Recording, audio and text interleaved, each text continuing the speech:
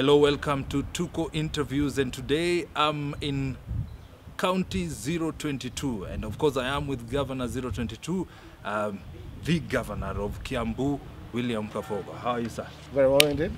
You're doing well? Tunajaribu. I heard you're walking around and you were a bit exhausted. No, I was not exhausted. I do a lot of sports. Yeah. But I was not dressed for walking. But finally I got myself to walk about 3 kilometers or 4. You've handed papers well? Yes, we have. And Yeah. we are done with it. So now it's the next move. Yeah. But I noticed something very interesting. Oh, what is it? The guys who are facilitating or who are invigilating or helping Jubilee with nominations are from IEBC. And I have seen them participating in IEBC preparations for the elections. But anyway, I have raised the alarm. I have written as the chair of the Independent Candidates Alliance, and I have said to the chairman, you cannot have handed people to Jubilee to help them in the elections. Of course, it was not for free. These guys were remunerated. So at some point they were paid by Jubilee. How then can they be said to be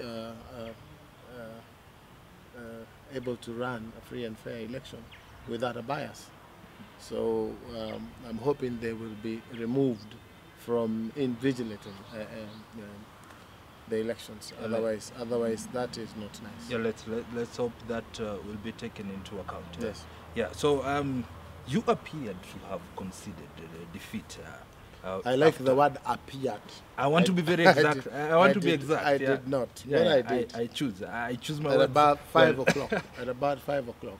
Yes, and the later on you bounced back with another announcement that actually you're going to run for this seat as an independent candidate. What informed that? Actually, what happened is,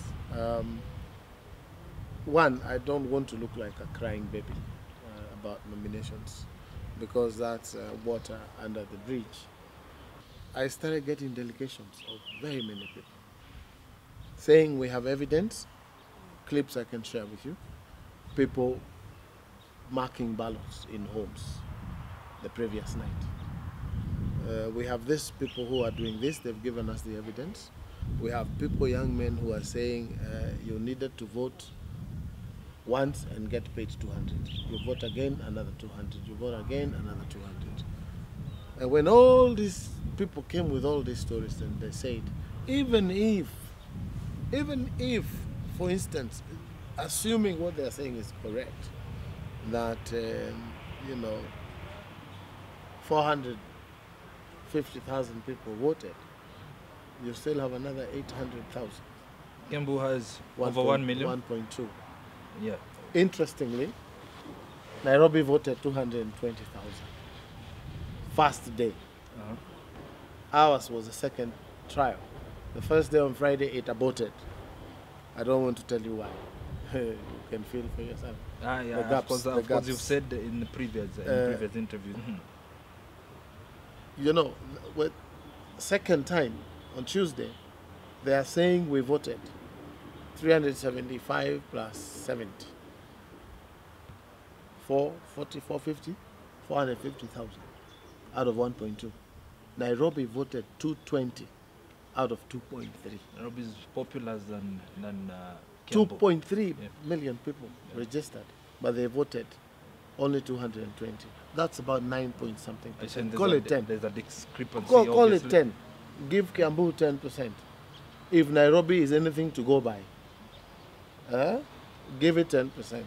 So you're trying to say probably that voted 120. You're trying to say that it's not very normal, it's not normal at all. for Kiambu to turn out Kiambu? Why? A higher turnout in Kiambu than Nairobi. Why? Yeah. What is so unique? We're in the same environment, we're in the same region, the people are the same, they work across everywhere. I probably think you should have a better turnout in Nairobi. It's geographically more concentrated, right? But if you assume plus or minus 5%, call it 10%, it's 120,000. So 120, they gave me 70. What is the difference? 50. So where did he get 374 from? Then how do you vote? How do you vote 374 for governor but all MPs put together is 150. So some of these, So what where you're did telling the extra? me, Are you telling me is that some some, people came out to vote for governor, they like so much, and they didn't vote for MP or MCA? will I be correct if I say that some of these things that you're telling me informed the decision for you to run, now to defend This completely? is what people are telling me. So I'm like, okay. So two reasons brought me back. One, that there wasn't any nominations as far as I'm concerned. As far as I'm concerned. Let me just say the list. And I said, this is water under the bridge. I'm not crying for anyone to help me with anything. You've moved on. I moved on. So that is the issue of no nomination and the issue of the balance of the people. And again, I want everybody to go and vote. Why? Because I believe in the transformational agenda of Uhuru Kenyatta. And I think he deserves another term. All right, let's go to what you've done. I heard you say in another interview that that 70% of the promises you made in your manifesto are fulfilled. Kabisa. What are these promises? Can you tell us what you did? One was to make Kiambu a working county. It is a working county. Two, what are the indicators to show that's that where I'm going. Yeah. Two, it's a working county because very many young men and women, mothers, persons with disabilities, who would never have gotten access to credit, we've been able to give them 400 million shillings revolving, that is being repaid at a rate of about 95%. And these are people who are doing business. So, would you say it's a working county? It is a working county. There's no other county that has this fund. And this was in my 1.5 years into government. We had already done, not a cabinet paper, a bill. So it's done by an act of the assembly. Three, we have the best hospitals in the Republic. When you get sick and you're anywhere near Kiambu, do not look for an ambulance to take you to Kenyatta or to take you to Aga Khan. Can you mention some? Just go to Kiambu Hospital. So that they know, Just they know go that to actually Kiambu these Hospital. hospitals. If you are within and near the bypass here, don't run to Kiambu or Nairobi, Aga Khan. Just go to Gashie. You know Gashie? I know Kehara Gashie. Hospital. I know Gashie. Kehara Hospital and equal to Kiambu Hospital. If you have a patient anywhere within Kiambu and they are sick, they need to be evacuated from wherever they are to a hospital. We have 14 state-of-the-art ambulances. State-of-the-art, meaning you're in an ICU. If you get yourself to the ambulance, you're just as good as in a HDU. I mustn't We are come to doing Nairobi. 4 new level 4 hospitals, 4 new ones. One in Kerenga, Nari. There's no hospital between Naivasha and Nairobi. That's the first one. The other one is Kejabe Mission Hospital, where people have to pay. We have Kabete, Wangige Hospital, 200 bed. We have Tigoni in Limuru, another 200 bed, 3-story building, almost 60% complete. We have Thogoto in Kikuyu, a new hospital. To surprise you, we have a new mother-child care hospital, reproductive health unit in Thika, 6 floors, 95% complete. We are opening it this month. 375 beds. Tell me where else in Kenya. If I want to tell you about our projects, even 5 hours are not enough. We have 1,840 something projects. 70% of them complete. You know, moving on. We are on roads. We have tarmacked a road from Kiambu town to Githunguri town. We have never talking about roads. How 1, many kilometers have you done? 1,700 kilometers of gravel road. Can people testify Roads, to that? yes, they can. You need just to go to the villages. That's what I'm telling you. My opponents don't speak. Don't speak development. They will not touch. Because the last I heard them speak from Githunguri Stadium, they were saying, haki, hakuna maendeleo imefanywa hapa, and they have gone through tarmac, done by us. Githunguri town is being tarmacked. That stadium itself is in the process of being carpeted. Sometimes I feel you people should always, we should have governors' debates, so we see. They will not come. We have gone. They can Jeff question Koinange you, called you us. can question. Jeff Koinange called us. Yes, now call them. Even Tuko, they come for interview. And they should send the governor candidate. Don't send me other people. Yeah. Yes. You want to send a deputy, send to my deputy. Bring me the governor. You sure you can tackle each other? What, my know? friend? You know he will only come to Inoro. Inoro TV. That's the only place he can come to. Why is that? I'm getting ideas. Yeah. So moving on, your rival speaks at several public events as if the deal is done. Do you stand a chance? Is the deal done? My friend, only him can speak like that. And that's the least I want to say. Only him can speak like that.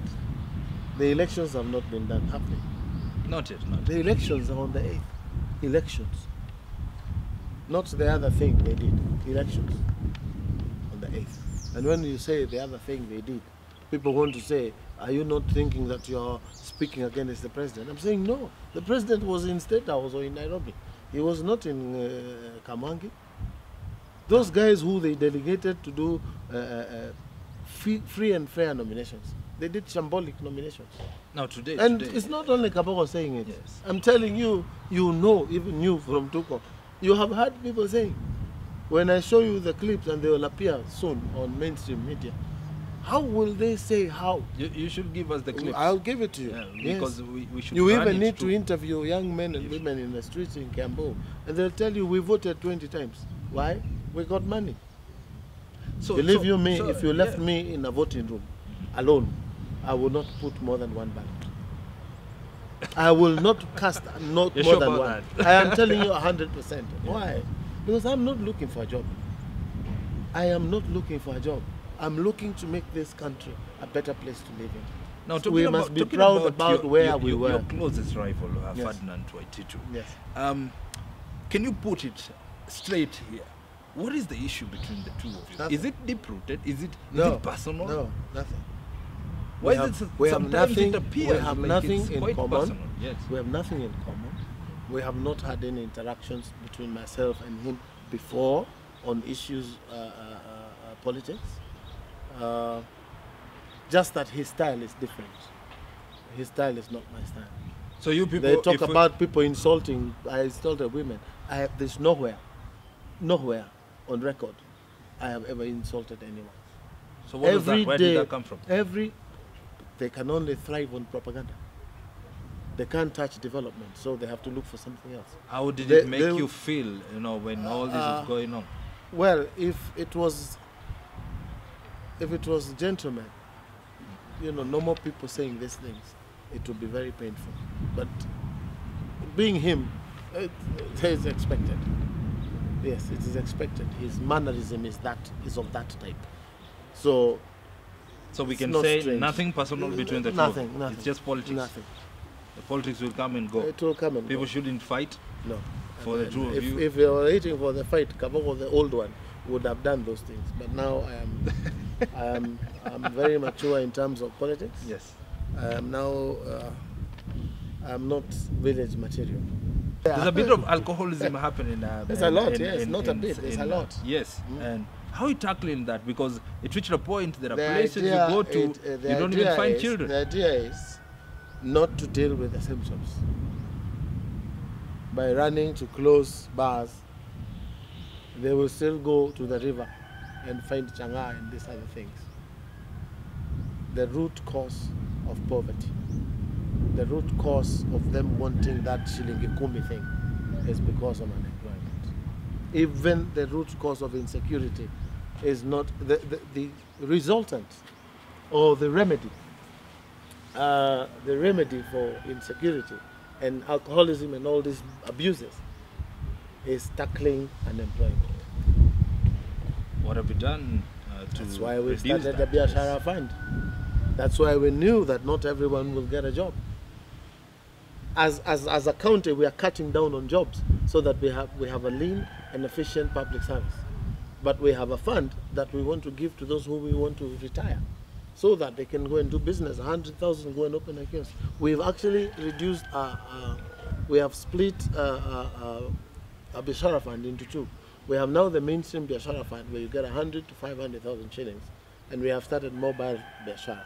You can apply on your phone, online, even now. And in 2 hours, you will get between 5 and 15,000 shillings if you are a Mali guy. meaning tunaweza kukuamua wewe, okoa jahazi. Okoa, tunaokoa jahazi. You know what I'm saying? That is in agriculture. Yeah. We have gone to ECD's education. We have gone to, we are touching agriculture. There's serious business. Not only quail farming, fish farming. We had the first symposium Eastern Southern Sahara on aquaculture. We sponsored Ajaikwad ourselves as a county, and that did not mean Kiambu only, not Kenya only, East Africa. Now this is almost turned into a campaign now. No. I'm saying, you asked me what we have done. All right. I'm telling you. I told you you need 5 hours for me to speak about our projects. 5 hours. But we do not have 5. So let's continue. If you enter Thika now, it's dual carriage, in and out. That's done by my government. You go to the hospital on New Road, also dual, coming to join A3 to Garissa, done by the county government. Even where this Waititu and Alice did the road the other day, it is because they heard me saying we are doing a new road to decongest Thika, also from Blue Post. And let me surprise you, that road was being done jointly by the county government and the business people of Thika. Where did you hear businessmen give government money for infrastructure development? Why? Because they have faith in what we are doing. They have seen we are worth supporting. And soon, I have pendekezed that in the National Assembly they should pass a bill that allows Kenyans to spend their money on public infrastructure development, and it be allowed for tax expenditure. I don't know whether if you ask our opponents whether they understand what I'm saying. Okay. What am I trying to say? I'm trying to say yes, you can encourage businessmen and Kenyans, the private sector, to participate in infrastructure development and get it allowed as an expenditure in income tax. That is spending tax at source. And I whispered this to the president, and he was very excited. I think you've put that clearly. Yes. It's clear enough.